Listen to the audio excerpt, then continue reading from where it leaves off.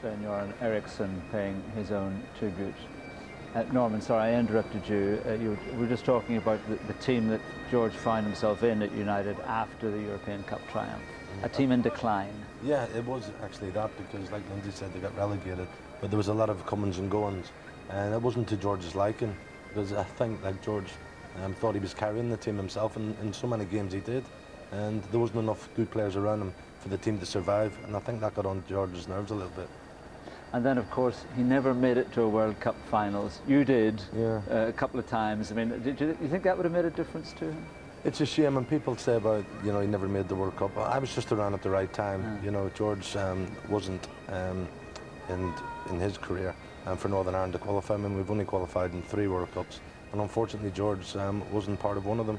It would have been great to see him on the world stage playing against the best players in the world, but unfortunately that never happened.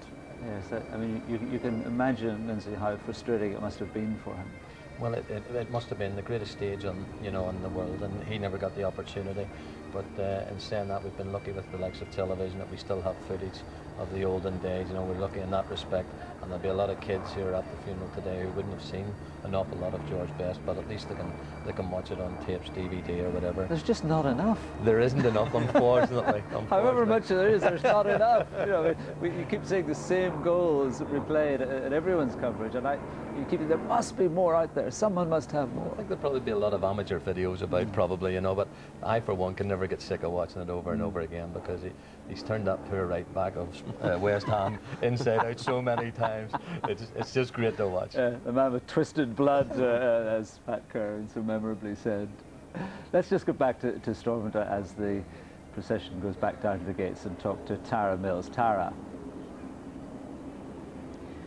Well, Noel, the cortege is just slowly making its way down the Prince of Wales Avenue, and the crowds that had gathered to watch the cortege go in and clap as it passed on the way in before the service, they have now, during the service they went away, they've now come back.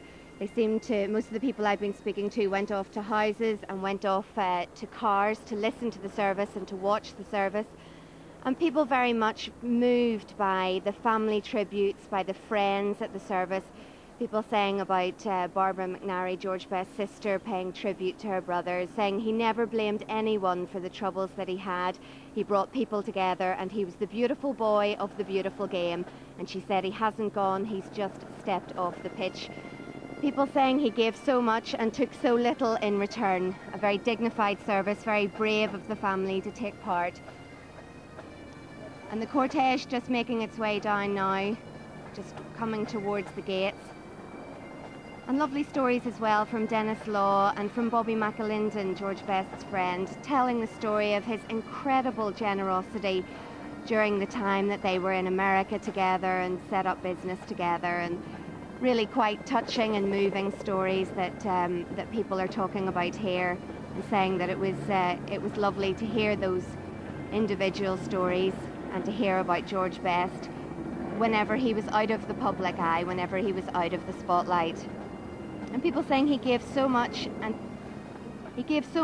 took so little in return, and transcended the religious and political divide here.